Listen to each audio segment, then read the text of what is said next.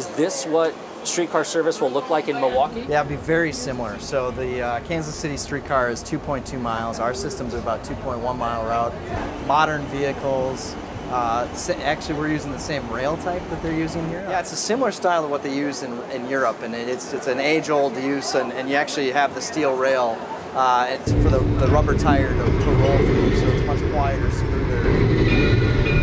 They don't have standing bike racks on their car. For whatever reason, they chose not to have that, but you're allowed to wheel your bike right onto the car. We'll actually have little racks where you can lift your bike up and put it up and hang it there to save some space for passengers. But the doors, as you see here, automatically open when the car comes to a stop, and ours will do the same thing. But if it doesn't open for whatever reason, you just do the touch and it opens right up. So we have a very similar design to the overhead cables as they have. A single wire, a smaller single wire, to try to keep that aesthetic very soft. You can actually, they don't have very many street trees in Kansas City, but you can barely notice the wires.